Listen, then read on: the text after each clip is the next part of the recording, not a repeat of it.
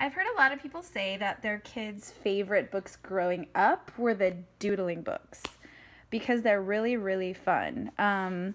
There are, I don't know, maybe 20 different doodling books. I actually like these because they're really big, and like I was saying before in the phonics readers, you can kind of see how they separate girls and boys' interests, even though they're not being too gender biased. So if you get the red one, that one's kind of more for girls, and the blue one is kind of more for boys.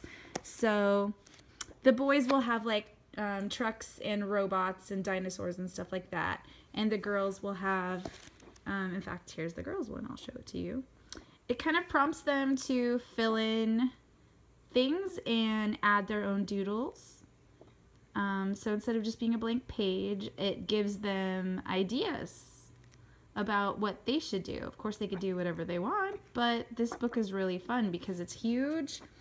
The pages are white, not the brown.